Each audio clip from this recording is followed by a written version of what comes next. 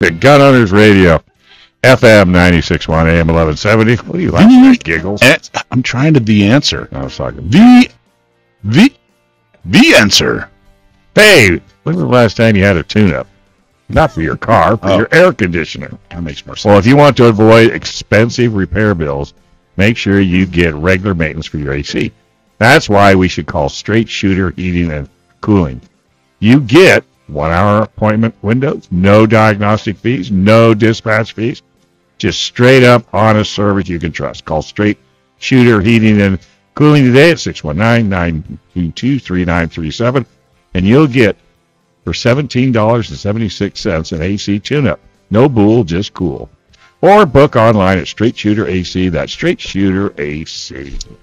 Straight Shooter's awesome, by the way. That 1776 deal is just for Gun Owners Radio, folks. That's how dedicated they are. So please take advantage of it. So, all right. Okay, so our guest here today is... As you look him up. Yeah, did we switch this around? Yeah, I was just noticing Dave mixed something up. Something got switched. I just blame it on commercials. I know. Is your mic on? There we go. Okay, get right up on the mic. All right, now let's start the segment. Okay, welcome. And we did so good with the first segment. No, that's what happens. I'm telling you. It's all the good. I'm going to start practicing. Yeah, you used up all the good. My good buddy and friend and San Diego County Gun Owners board member and tabletop champion, an all-around good guy, and veteran, right? Yeah, we could go there. Yeah, is John Baldwin. Thank you so much for joining us. Yeah, get right up on that mic. I'm on it.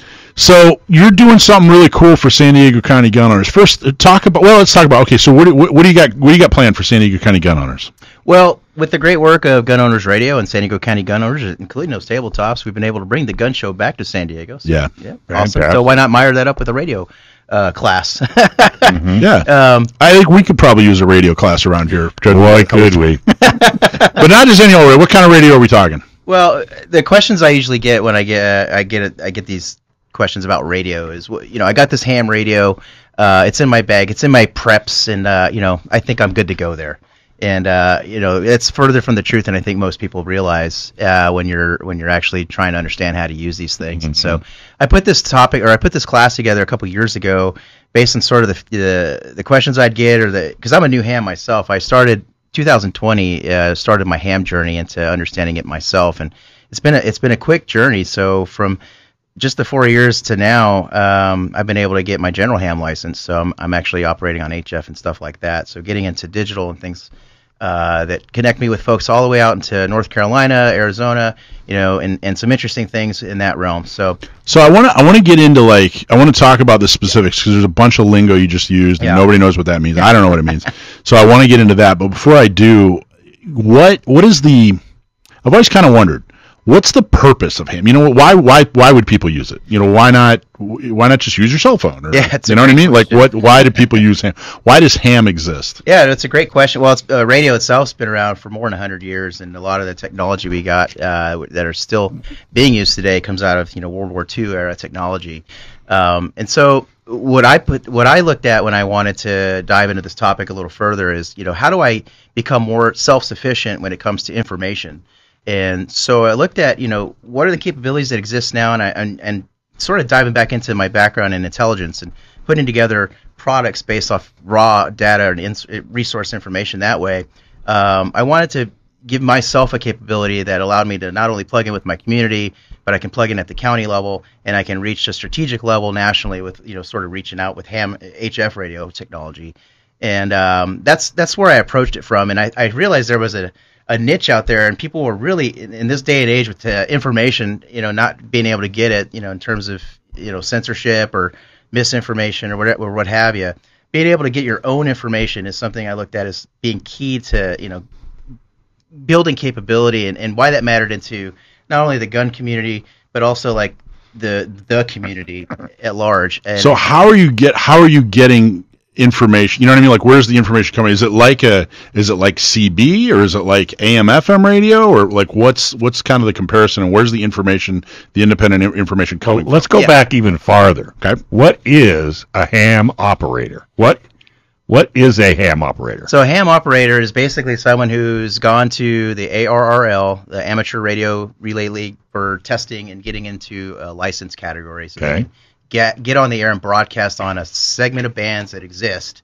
Bands are these frequencies that exist out in the electromagnetic spectrum. Mm-hmm. So without getting too far deep into radio propagation theory, basically generating a frequency that can communicate, be received on another transceiver somewhere else.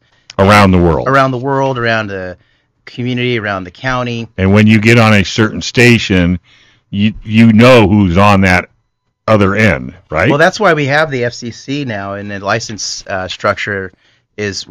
So here's how it works. So you want to get into ham radio, you want to understand where I go. So you definitely want to visit www.arrl.org, and you can look at where you can take a test near you. And then you can go get in your basic ham technician's level license, and that's going to get you in the game. That's going to get you through the door and being able to communicate through your little $25 radio, and you can communicate to anybody else who's registered through the FCC website and has gained that same license. And this used to be very, very popular back in the day. Yeah, very It popular. kind of went away. It's not CBs, which is in the breaker, Yeah. hammer down truck driver. Right. This So is I think it was really designed during the war for communication. that's where we saw it hit its heyday, right? So, Right. And there's still amateur radio Old guys. folks out there that still do Morse code, Right. that still do all that continuous wave, and all that stuff we were doing in World War II. It's and really prevalent in Europe too when it comes to that sort of, I guess, radio presence. But you're absolutely right with the way it's sort of died off. But now we're kind of seeing it come back. Well, because it's clean communication. clean communication. So Is that a good way of promoting it? I don't know. And the only reason I say About dirty clean, information. well, when I say clean, is that you don't have people coming in and censoring you. You don't have Oh, people. absolutely. Yeah. So it's clean. So if you decide you're going to broadcast, yeah. then no one can come in and cut you off or turn you off, or unless you break FCC rules. No, but I like where you're heading at with that, and that's sort of what I'm driving at with this course in general. Is I want to take somebody who has no idea of what ham is or any idea what technology involves, and be able to give them some basic skill levels that can take them from a radio that sits in their bag to being able to listen in on the local weather, at least, showing them that you can actually download satellite imagery with radio tones and actually have that translated in some imagery, so you and can without hear a spending weatherman. $10,000. Yeah, very low. I didn't know that. You can transfer images using ham. Yeah, so I didn't know that. Is that new? Is that relatively new? no, it's No, it's been Been doing that for a while. we've been doing it for a while. In fact, a lot of the stuff you see on your news, weather stations, is coming from satellites like our Sure. GOES-18s, our geospatial orbiting satellite, and you collect that basically off software-defined radios, and you can have that transcribed through a computer screen and show the imagery, but more so, not just generally the imagery, but also the data that comes from that. You can get infrared technology or infrared data from that. You can get all the same stuff you're seeing on the news stations that you can get with a little $40 USB thing you plug in a laptop from Radio Shack. Yeah, basically going back to Radio Shack days, right? But I don't think they don't exist anymore. Oh yeah, there's one right down the street. Seriously? No, I'm only I kidding. was going to say there's no Radio Shack. I just saw something that you could be a general manager for Radio Shack and nobody would ever Yeah, Nobody would ever know. Nobody would ever know. yeah, from '94 to 2005, And I it's was truly a regional community.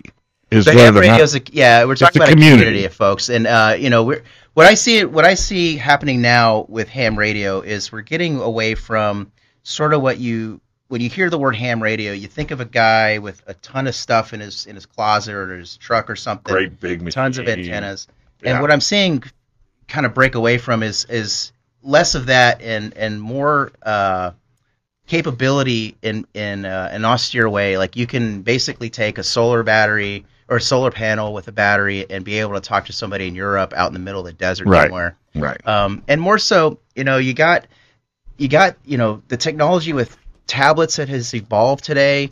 With, like I said, with a software-defined radio dongle, you can basically turn any inexpensive tablet into a police scanner and actually see activity pop up on the waterfall. So what I wanted to do with the class in general is just basically expose people to what it is today and take them from a person that has a radio in their bag to somebody that can actually use a radio in an emergency with very simple, affordable tools and technology that exists today that doesn't really require thousands and thousands of dollars. Mm-hmm. You can certainly spend thousands of dollars. But, if you just want to be a guy that wants to know what's going around in the community and kind of have, you be a resource for the community, it's really not that hard to do. Or a backup for your family. Say they live across the United States, and you can't rely on cell service. You can always rely on ham. Yeah, and even if you're not in an area where cell is unreliable, think about when there's big, like think 9/11, right?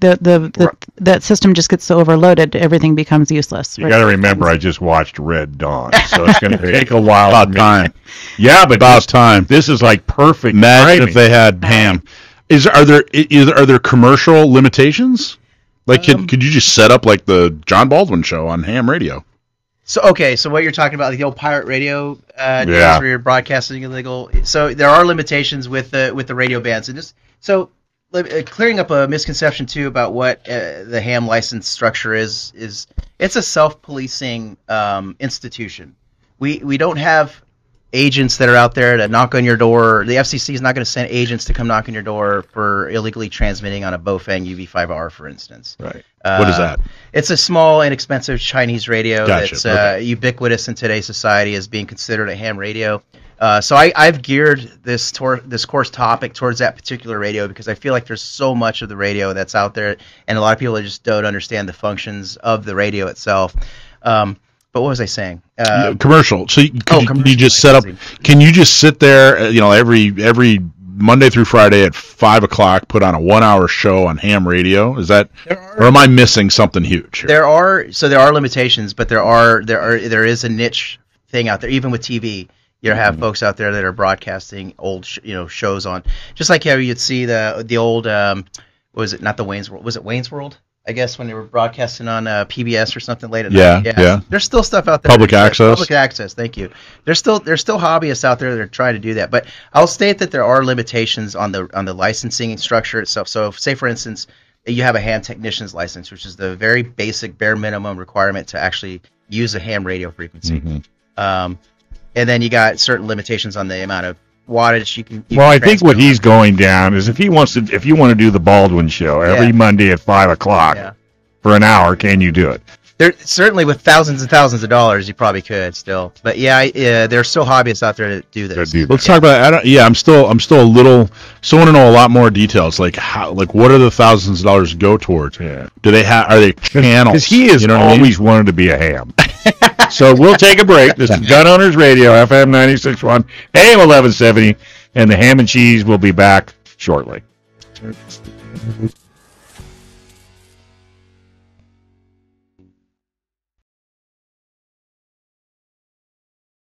Gun Owners Radio, FM 96.1, AM 1170. The answer. Hey, if the idea of Kamala issuing an executive order for gun control makes you mad, you need to go to Gun Prom. Gun Prom is the ounce of prevention in the fight for the Second Amendment. Lawsuits are critical, but they take $1 million and decades to fix bad gun control laws. Instead, let's create a future where gun control laws never get passed. Going to Gun Prom helps get more pro-gun local officials elected so bad guns control laws never get passed. So bad laws never get passed. So go to gunprom.com now and get your tickets. Okay, so we just want to kind of go back and kind of do a wrap because I have a sneaky feeling being a ham operator could go for another hour. Oh, we could, so much. We're going to talk through this whole segment here, and we're going to answer some of the questions in this segment on ham, and then we're going to wrap up, find out exactly how people take the class. Can anybody be a ham operator? So, or only if you're not kosher or ham? So I want to kind of cover a lot of information real quickly. I want folks to consider like what ham radio frequencies are in a way that will make a little bit more sense as to what you can and can't do with these things. Okay. So first off, think of it like a freeway. All right, you got a fast lane, a slow lane, and then the middle somewhere in between. So if you, in this case, you have to have a license to go in this lane and that lane and that lane. And that's kind of how you can generally look at how like the ham radio bands work. And what I'm talking about with bands is a set of frequencies in a range that folks can use to pass information, to communicate with their voice, or to run television shows that some hobbyists are still out there doing. So with those certain frequencies, though, it's going to require a lot more power, a lot more equipment, and a lot larger antennas, because to understand how that stuff works, you kind of need a basic concept of what a wavelength is. So wavelengths can grow very large. To reach across the world, you're going to need something that's like 20 meters long in terms of a wavelength. So what that means is you needed a very large antenna. So that's why we see these very large antennas that are out there with these high-powered VHF radio stations, for instance. They're using a lot of power to transmit that signal. So why we regulate that is there's a lot of bands that are designated for different things. We got first responders, we got police bands, we got a lot of designated bands for certain activities. And so that's how we sort of police and regulate the ham radio band plan, is what it's called. And so to basically go back, though, to get into the game, to get on that freeway, the very bare minimum right now is a ham technician's license, which is a 35-question test.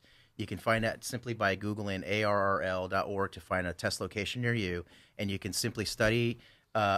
It's a test bank of 430 questions. I've known people that can just go in there and memorize the entire test bank and go in and take the 35-question test and ace it. And it's just like rules and regs if you're going to be a ham operator. Yep, understanding things I'm talking about now. Common sense. I'd like to dispel a myth about the emergency use of ham radio. So I get the question all the time.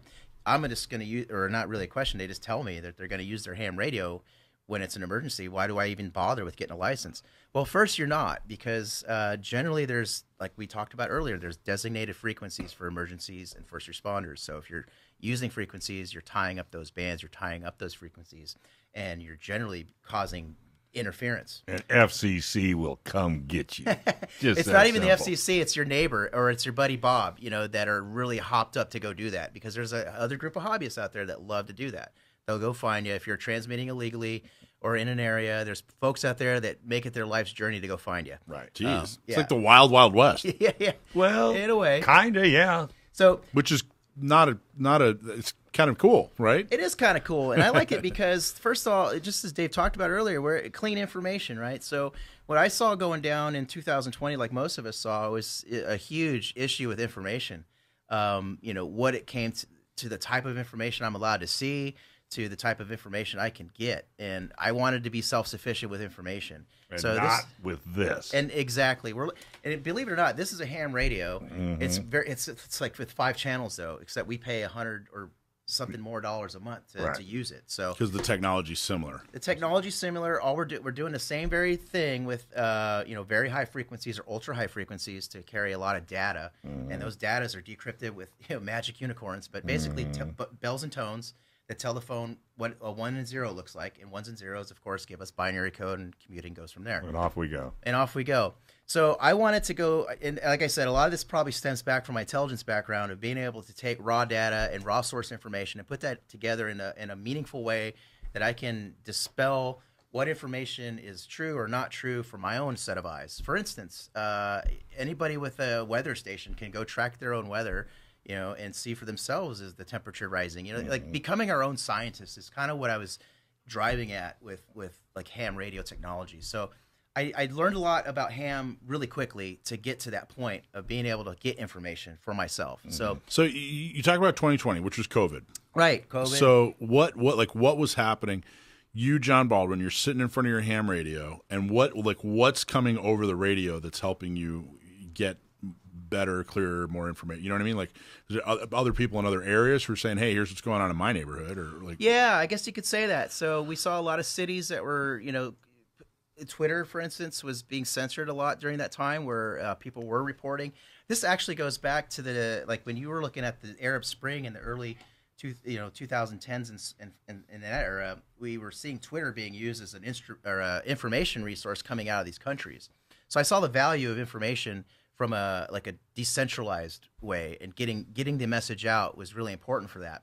But then, are people talking to you directly, or are you listening in on conversations and broadcasts? Or both? So let me take it to where I'm at right now. So where I'm at right now is I have, there's digital applications you can use with ham radio bands, and you can generally make what I would consider a more raw Twitter, which is getting a keyboard message out to another keyboard somewhere out there and passing information that way. So that way, let's say the grid goes down and everything's down. Well, I know I can still tie this thing into a battery somewhere in the middle of the desert with a solar panel, and I can still get a message out on my little ham radio. Wow. And somebody else on the other side of the planet or in New York or in Washington can get that message, and I can get their message back. So I saw that as a very valuable tool in today's day and age, where information is so filtered or just I'll leave it at that. Where information in today's day and age is a little bit more weird than it used to be, I think. Wasn't it on what was that remake that Will Smith was in, End of the World?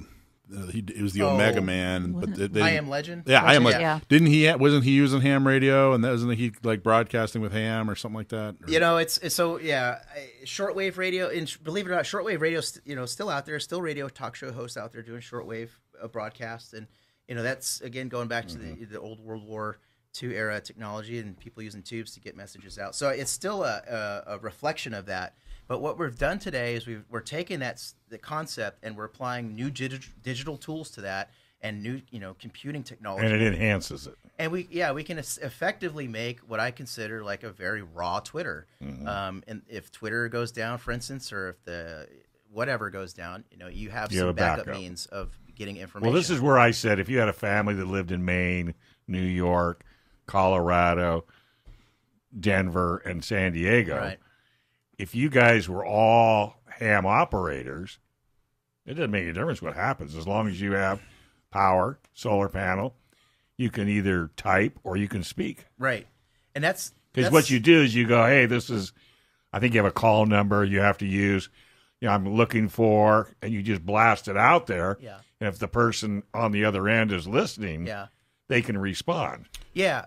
And that's the other thing, too, is a lot of folks want to know how they can reach Grandma in an emergency. Right. And if I got this radio and I give Grandma the radio, Right. is she going to be good to go? And showed her how to use it. I mean, effectively, you can if you're in the same neighborhood. But when we're talking about, like, regional communication, that's where we're talking about the equipment gets a little bit more expensive and the power So if it's requirements- cross-country, then all of you are going to have to spend a little bit of money. Well, yes and no, and this is kind of where I want to. And this is why the class I'm doing is important because I want to show. Yeah, let's talk about the class. So it sounds like there are uses both daily and big emergencies, or whatever. But talk about the class. Yeah, so the class I designed is basically kind of showing folks capability. What can I, John Baldwin, do in San Diego with a little $25 radio? Right. And we can do very interesting things with a $25 radio. Mm-hmm. Okay, so say I want to be a little bit more. I want to be more effective at a regional level. I want to have a little bit more aperture in the region of Southern California. Okay, well, I can do that with a little bit more power and a little bit more skill set.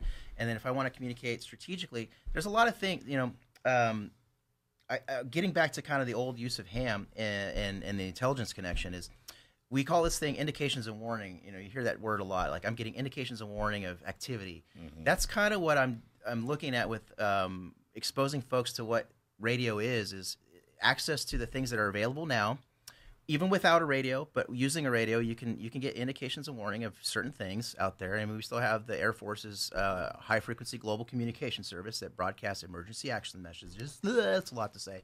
But what that is, but then your class is going to teach this. I'll show them everything. Basically, people who have zero experience with ham, and they're not obligated. Maybe they decide they never want to go any further with ham. Yep. But you're going to this is like the very basics of everything you wanted to know on a total layman basis. Yep. And how long a class would this be? So we're looking at 50 minutes, and within that 50 minutes, I plan to do exactly what Mike's talking about here, is exposing them to what they can do now. Sometimes they may walk out going, I don't even need a ham license.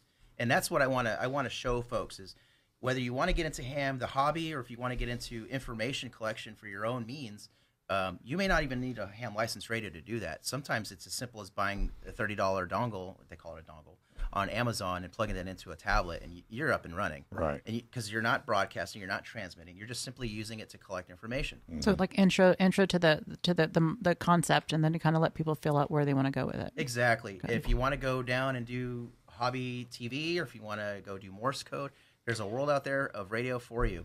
But what I'm trying to get at with this particular course is sort of centered on the disaster-minded folks, or the prepper, we call it, minded folks who want to have some means. Well, that's where I thought this is where you were going in the long run. Yeah, so we can set up like, say, for instance, you want to have a neighborhood. In your neighborhood, you want to have a Meshtastic node set up with house to house. Yeah, get the neighbors all together. Get the neighbors together, so that way when the power goes out, you guys can still talk about, is Harry okay up there? I know they need some medication. They got diabetes and things, so we want to get insulin up there. So and it's limited seating, right? Yeah. How do they get a hold of you? So they get a hold of me either by going to gunownersradio.com and signing up to go to the gun show. On the 7th, they're going to be doing 50 minutes of radio, and that's where you're going to learn everything we talked about today to show you how you can be your own information collection resource. Yeah, you're teaching on Saturday, September 7th at 3 p.m. That's right. Awesome, John. Come stop by. Come hang out. At the gun show. Support Gun Owners Radio. Sounds like a plan. All right, this is Gun Owners Radio, FM 96.1 AM 1170. The Answer.